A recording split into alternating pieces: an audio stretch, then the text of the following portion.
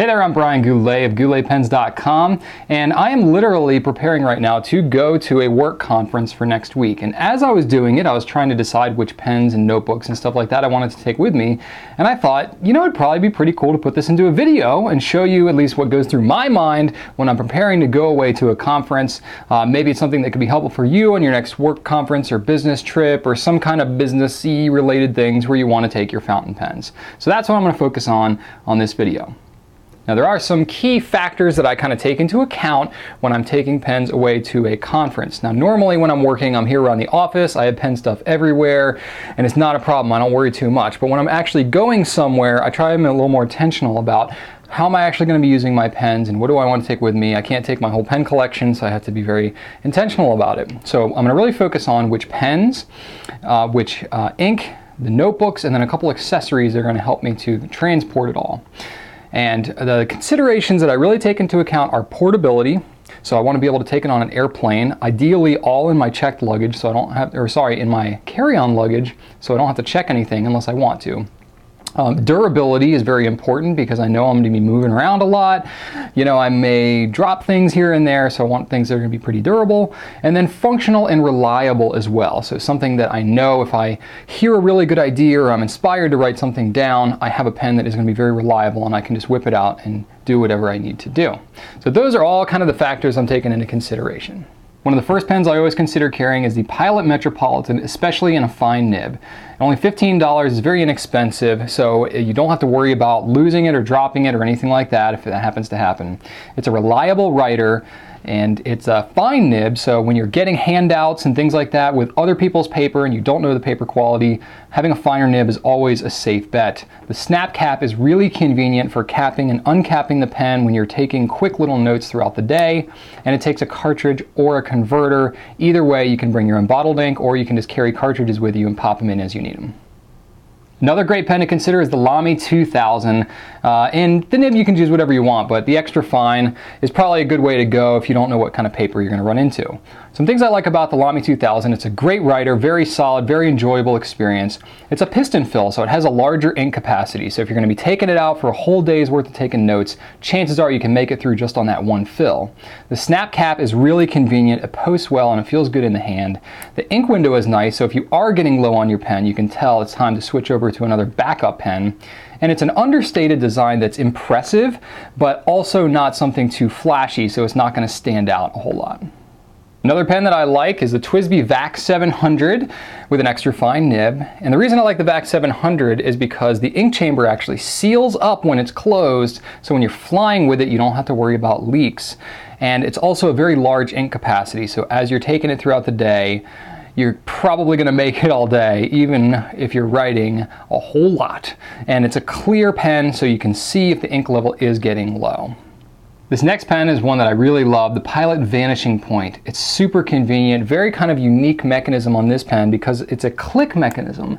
A click retractable fountain pen nib is really not very common, something kind of unique to the Vanishing Point, which makes it so convenient when you're at some seminar type setting because you can just have one hand operation to open and close your pen and you can go about your writing.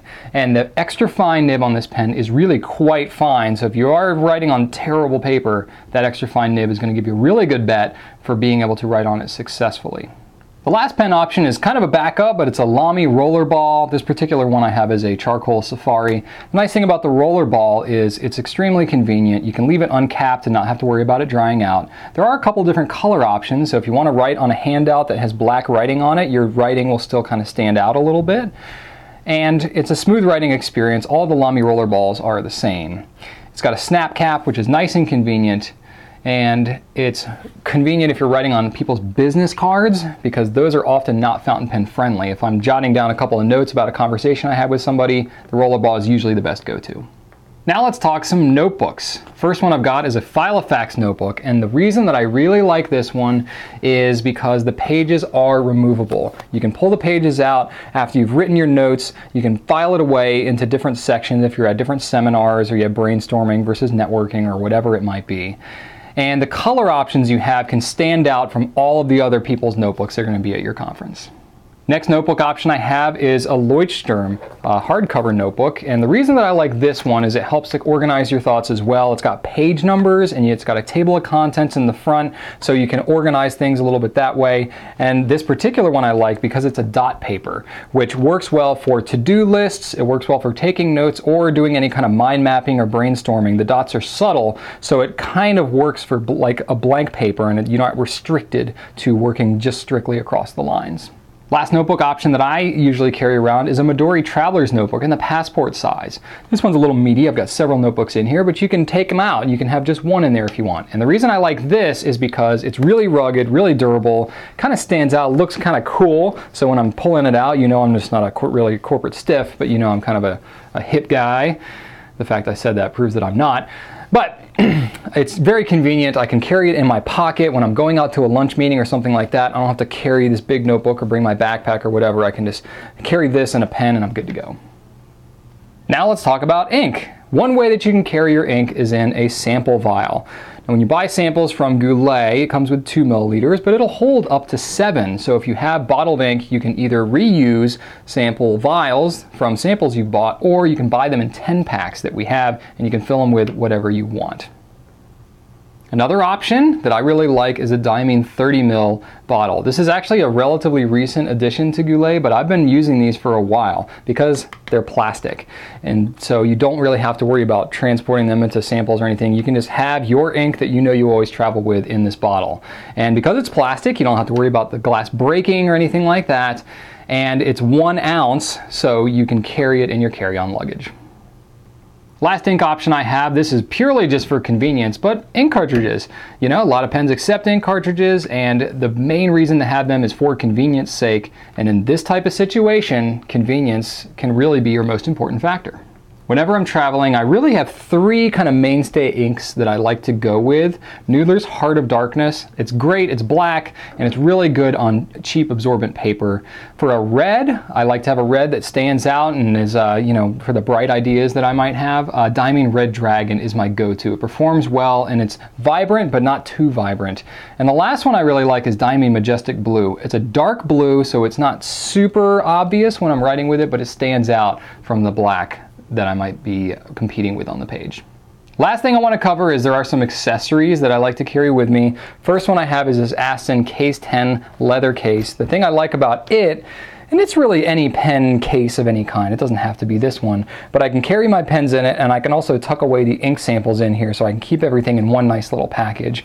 Or if I don't want to carry this many around, usually what I'll do is I'll keep one pen and I'll keep it in a pen sleeve.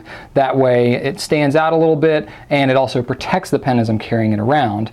And the last thing that it really shouldn't be underrated is a Ziploc bag. Whenever you're flying and you have fountain pen ink, it's never a bad idea to carry your ink in a Ziploc bag, at least on the flight. That way if there is a leak, everything stays contained.